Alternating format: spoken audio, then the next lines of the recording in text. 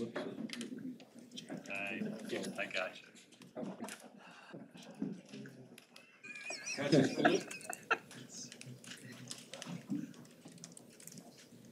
Hey Luke, you guys were put on the field first against Buffalo. That's usually not how it goes. He usually puts the offense out. But just, what do you think about just as a linebacker putting the defense out there first? I mean, I like it. I like going out there and just kind of setting the tone for the game. I always like going out first. It just it kind of calms me a little bit nerve-wise too, so I don't have to wait another 5 minutes or however long the offensive possession is before I get to go play. So it's good. Is that something you like to see against Oklahoma? Yeah, I mean, it all just depends on what Frost wants to do, but yeah, I want to go out there first. Luke, you currently lead the Big Ten in tackles. Can you talk about how your confidence has maybe grown over your first 3 games of the season? I mean, yeah, I didn't know that, by the way, but yeah, no, I just I feel like I've gotten a lot better from week 1, week 2 to week 3, and it's just I feel like I've put a lot more emphasis on finishing with my tackles and stuff. I had a couple missed tackles those first 2 games that I really wanted to clean up Buffalo and just kind of build on what I did at Buffalo to going on forward through the season. To finish at this level, you have to. They're not always going to be these wrap-up form jobs. Sometimes you got to leap and you got to go at a guy's foot. How do you learn that? How are they teaching you guys to maybe use a shoulder or a hand and get somebody's foot? I mean, Coach Ruud does a really good job of teaching us, you just got to scrap and claw to come up with a body part. He preaches that almost every single day, and that just comes with you have to be violent on your tackles, and just you have to finish the play. Body part, I like that. Yep. Being a guy from in-state, what's your kind of thoughts just on the rivalry with Oklahoma, even though most of it occurred before you were born? Yeah. I mean, I didn't so growing up, I grew up in Kansas, so I didn't know much, I really didn't know much about Nebraska, Oklahoma growing up because they were out of the conference by the time I really started watching college football. So, but going back, especially now and looking back, it was the biggest rivalry in college football, so it's really good to go out there and kind of continue it a little bit. So you get the feeling this one is more for the parents and grandparents to savor? I mean, you could say that for sure. Guys from the 60s and 70s, the game of the century is in the 60s, right, or 70s? 71. 71. See, so shows you how much I know. Luke, between you and Nick and Chris, was that the best you guys have played collectively as a team? I thought we played really good as a group between all 3 of us. And then Snods and Va, Garrett Snodgrass and Va, they can play just as well as we can. I thought they came in and did a really good job coming in too. So we have a really good group, a really deep group.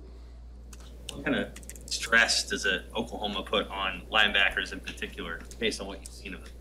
I mean, they're a really good team. They do a lot of just different type of running and stuff. But they're just a good team. And it's just the same deal. Coach Ruud has been preaching. It doesn't matter who you're playing. You have to prepare whoever your opponent is. So how I prepared for Buffalo, I'm going to prepare for Oklahoma. It doesn't matter. You have to just have your habits and just let your habits take over. Stilley mentioned, Ben Stilley said that their dominant run plays are gap scheme plays. Yep, exactly. How does that change your role on the field?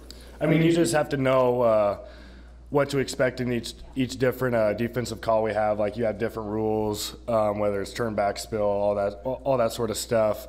But yeah, it just all depends on the call we're in. But yeah, we have to know what we're expecting, what the formation is, and all that sort of stuff. But yeah, it definitely changes call to call.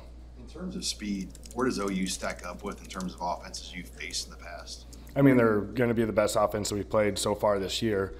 But they're just a really good team. They're fourth in the country, I think, for a reason. They're a good team.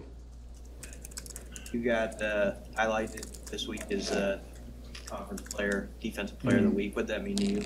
I mean, I didn't even know till I was in the weight room, and I think JoJo came up to me and was like, "Hey, congrats, man." I was like, "For what?"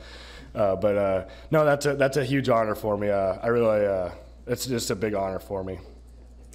How well does Nick play next to you? I mean, he had, I think, 8 tackles, something like that. How well are you guys kind of feeding off each other? No, Nick has been playing at a very high level this year. First 2 games, he played at an extremely high level, and he's just kind of been flying under the radar. a little bit in my opinion, but he's playing very good right now, and I think we feed off each other pretty well. Coach Frost said he knew you could play here day one.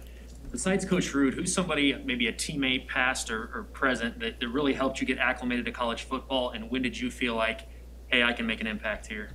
I think for me it was Josh Banderas, because he was my like a assistant at North Star when I was there my last 2 years of high school, and he helped me a ton with kind of what to expect at the college level and that sort of thing. So it'd definitely be him, besides like the coaches and guys on the team right now, that kind of like got me going for the college level. So did you think you could play as well as right away when you got here? Was there ever a certain point where you finally thought, hey, I can do this? I mean, I feel like I'm a pretty hard skeptic on myself, so like I've always just kind of been like, well, I just had a good player, just kind of that deal. It just kind of happens to everybody. But I've just kind of been working and just putting my head down and just keep working and just try to never be satisfied with my performances. Luke, does this week feel different for you, knowing everything that's going on with the increase in opponent and competition level you have on Saturday? I mean, yeah, there's gonna be more publicity, I guess, to this game, but for me, it just doesn't change. Like it's just a nameless, faceless opponent for us. You just have to prepare the exact same way for any team you play, and you just have to keep doing what you've been doing. That's got me here. So nothing really changes for me. Scott Frost said that you grew up eight doors down from his folks. So I didn't grow up there. I grew up in Kansas, and then I moved up here to Lincoln.